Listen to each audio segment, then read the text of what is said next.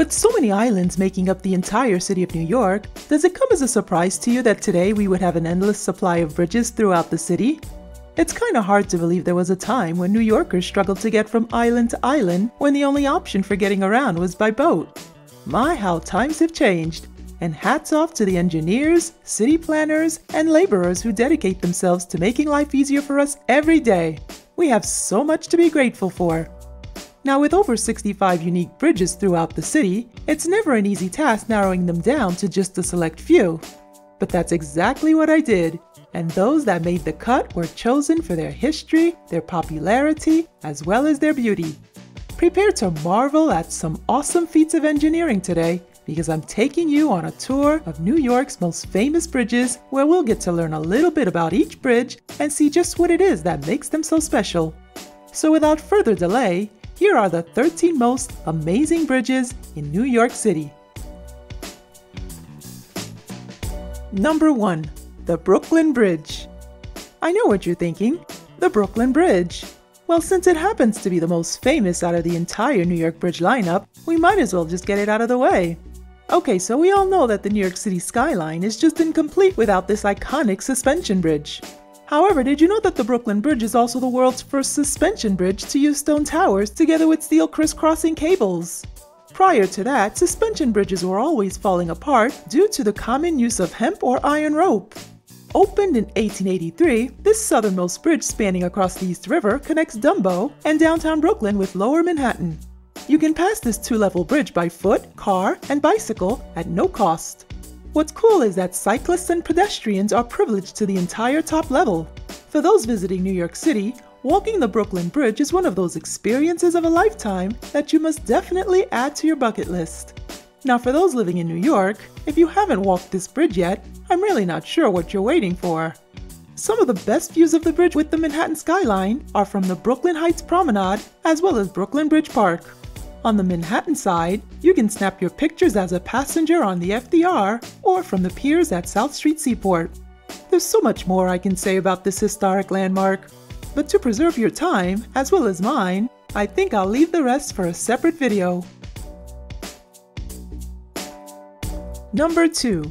The Verrazano Bridge. Besides the ferry, this is the only other route New Yorkers have into Staten Island. Also known as the Verrazano-Narrows Bridge, or just the Verrazano, it spans across the narrowest parts of New York Harbor from Bay Ridge, Brooklyn to Staten Island. I'm not from Brooklyn, so you can imagine my reaction after seeing this monumental green-gray bridge for the first time while riding down Shore Road with a friend. It's pretty much New York's equivalent to the Golden Gate. But of course, you didn't hear that from me.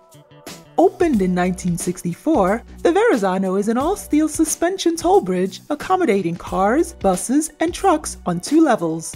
No bikers or pedestrians are allowed on this busy thoroughfare, so if you want to cross it by foot, be prepared to run because the only time pedestrians are allowed on this bridge is during the New York City Marathon and the 5-borough bike tour.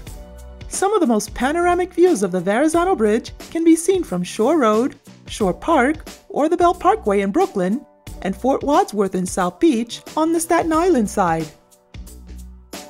Number 3. The Hell Gate Bridge.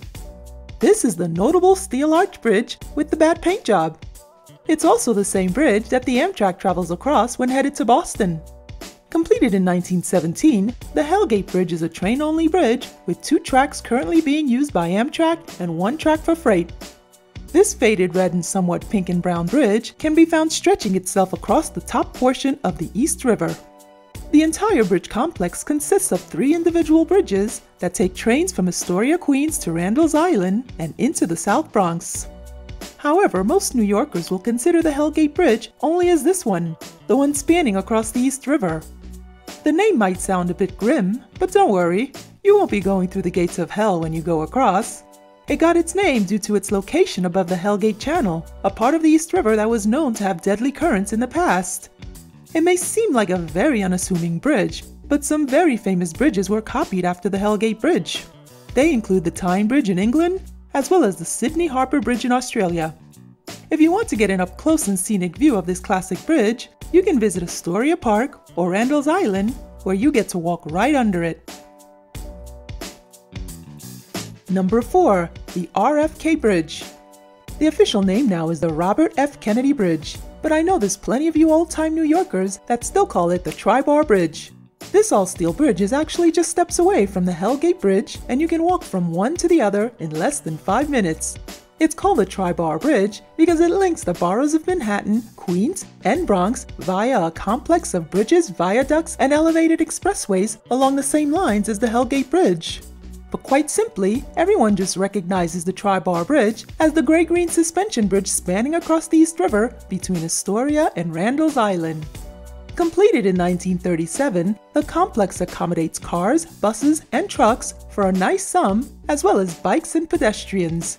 You can catch spectacular views of the main bridge, again from Astoria Park and Randall's Island. But for a unique angle, you can also try the Astoria Boulevard subway platform. Number 5. The George Washington Bridge. Okay, now let's head on over to the other side of the city where we'll find the great George Washington Bridge stretching across the Hudson to connect the Washington Heights section of Manhattan to Fort Lee, New Jersey. Also known as the GW Bridge, the G-Dub, or the GWB, this toll bridge is one of the last bridges you'll want to get stuck on. Prior to 2020, this all-steel suspension bridge was known as the world's busiest bridge, carrying over 105 million cars, buses, trucks, bikes, and pedestrians every year. The GWB is a part of the I-95, which spans the entire East Coast from Miami to New England. So you can imagine what happens when it gets backed up. Opened in 1931, the George Washington Bridge has a lower and top deck from which you can see sweeping views of Upper Manhattan, Queens, and the New Jersey Palisades. For picturesque views of this light gray engineering landmark, there's Fort Lee Park on the Jersey side, a boat cruise on the Hudson, and really any park along the river in Washington Heights. Number 6. The High Bridge. This bridge spanning across the Harlem River is New York City's oldest bridge. Completed in 1848, its original design was that of an all-stone multi-arch bridge akin to that of a Roman aqueduct. Why? Because back in 1848, the Croton Aqueduct was a much-needed system which carried water from the Croton River down the Hudson Valley and into the city. The bridge was built to conceal the massive pipe of the old Croton Aqueduct as it crossed the river. A promenade was later completed at the top of the bridge, turning it somewhat into the High Line of the 1800s.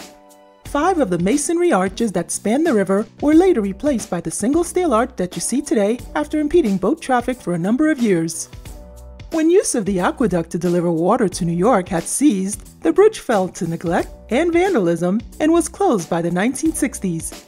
It didn't open back up until 2015 after a much-needed facelift. Today, the High Bridge still remains a pedestrian-only bridge where you can sit, stroll, or pedal across from Manhattan's Washington Heights to the Bronx's High Bridge neighborhood. Now, I wouldn't call it the most photogenic bridge, but if you want to catch glimpses of the entire bridge, the best places are High Bridge Park in both the Bronx and Manhattan, the Major Deegan, the Harlem River Drive, as well as the Circle Line. Number 7. The Queensboro Bridge. Alright, we're back in Queens again. This time, we're looking at the Queensboro Bridge, also known as the 59th Street Bridge, and now they got a new one, the Ed Koch Queensboro Bridge. Yeah, whatever, it's just a Queensboro Bridge to most of us. Anyway, completed in 1909, this steel cantilever bridge spans across the East River between Long Island City and Queens and the Upper East Side of Manhattan. It passes over Roosevelt Island, with 2 of its channels actually sitting on the island. The Queensboro Bridge is the northernmost of a set of 4 toll bridges crossing the East River.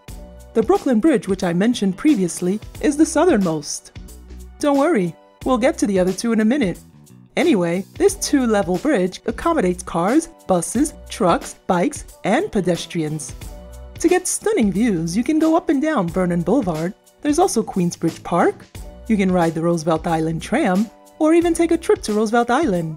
You can also ride some of the East River ferries, or visit Sutton Place Park on the Manhattan side. Number 8. The Whitestone Bridge. You're probably thinking, wait a minute, this looks just like the Verrazano Bridge. Well, that's because it was designed by the same guy. Opened in 1939, this all-steel single-story bridge is used as an expressway mainly by folks in northern Queens and the Bronx. It spans along the East River's northern shore, allowing only cars, buses, and trucks to cross from Whitestone, Queens to the Throgs Neck section of the Bronx for a modest fee. Gorgeous views of the Whitestone Bridge can be seen from Francis Lewis Park in Whitestone and Ferry Point Park in the Bronx. Number 9. The Throgs Neck Bridge. Speaking of the Whitestone Bridge, we can't forget the Throgs Neck Bridge, which was later completed in 1961. After all, these two steel gray suspension bridges are actually siblings. Another clean and simple design by the same engineer of multiple New York bridges, it can be found only a stone's throw away from the Whitestone Bridge in the Bay Terrace section of Queens. Not only are no pedestrians allowed on this expressway, but buses too are excluded. Similar to the Whitestone, cars and trucks can make the stretch over the East River from Bay Terrace, Queens to the Throgs Neck Peninsula in the Bronx for a modest fee. The best views of this beautiful bridge are from the SUNY Maritime Campus in the Bronx and from Little Bay Park in Queens. Number 10. The Williamsburg Bridge. This all-steel suspension bridge is another one of the city's toll-free bridges that span the East River. Opened in 1903, the Williamsburg Bridge connects the Lower East Side of Manhattan to you'll never guess what part of Brooklyn. Originally built to alleviate trolley traffic on the Brooklyn Bridge, today it accommodates foot and bike traffic, vehicle traffic, and 3 subway lines. And just like the Brooklyn Bridge, as a pedestrian, the upper deck is all yours. The best views of the entire Williamsburg Bridge can be seen from Brooklyn's Domino Park, Manhattan's East River Promenade, or on the New York City Ferry. Number 11. The Kosciuszko Bridge. There, I hope I said it correctly. Growing up, everyone always said Kosciuszko, but according to the Polish community, we were wrong all along. It's pronounced Kosciuszko, so don't get it twisted. Anyway, you know I had to include one of these super cool futuristic bridges in this lineup. I'm not an engineer, but I think it's safe to say that this impressive new style of bridge is here to stay. They seem to be cropping up everywhere. Opened in 1939, the Kosciuszko Bridge, which takes the BQE over the Newtown Creek, just got an update. Due to wear and tear, the original truss bridge connecting Maspeth, Queens to Greenpoint, Brooklyn was recently replaced by a set of 2 brand new ultra-modern cable-stay bridges. The new bridges come with bike paths, pedestrian walkways, and allows for all types of vehicular traffic. The area around the Kosciuszko Bridge is a bit industrial, so sorry to have to disappoint you, but most likely you won't be able to take the panoramic snapshots of this most stunning bridge without getting clutter in the background. Number 12. The Henry Hudson Bridge. So I chose to include this bridge because it's in a really cool spot, plus it's got this majestic look to it as it swoops over the nearby Metro-North station. The Henry Hudson Bridge is the wide steel arch toll bridge that spans across the Spuyten-Duyvil Creek as it connects the upper tip of Manhattan to the Bronx. Opened in 1936, it's known to have one of the cheapest tolls in the city and has 2 levels for cars, bikes, and pedestrians. The best views of this magnificent bridge can be found at Inwood Hill Park, and of course the Spuyten-Duyvil Metro-North station, or by kayaking the creek. And last, we have number 13, the Manhattan Bridge. Only a few blocks north of the Brooklyn Bridge is another toll-free suspension bridge. This 2-level bridge spanning the Lower East River and connecting Manhattan's Chinatown with Brooklyn's Dumbo has become a social media sensation as of late. However, many still don't know the name of this fancy blue bridge, as it has always sat in the shadows of the Brooklyn Bridge. Well, its name is the Manhattan Bridge. And not only is it the most ornate out of all of New York's bridges, but it's got a triumphant grand entrance to match on the Manhattan side. Even more memorable is the way it uniquely frames a miniature Empire State Building that can be seen from afar through one of its portals. The Manhattan Bridge was completed in 1909 as a relief to the overcrowding on the Brooklyn and Williamsburg bridges and is the last of the 4 toll-free bridges that span the East River. It accommodates all kinds of traffic from pedestrians to bikers, vehicles, and multiple subway lines. Though a tad gritty, the walk across will get you panoramic views of New York skyline, the harbor, and close-ups of the neighboring bridges. The best views of the Manhattan Bridge can be found while walking the Brooklyn Bridge, while enjoying Brooklyn Bridge Park, while driving on the FDR, and of course, at this famous site in Dumbo. And that's it for the 13 most amazing bridges in New York City. So, do you think I got all the good ones?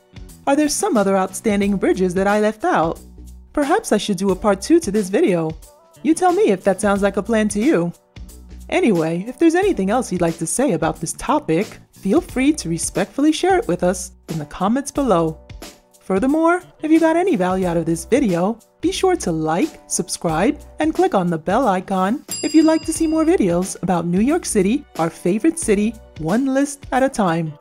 With that said, I'd like to thank you for watching, and we'll see each other next time.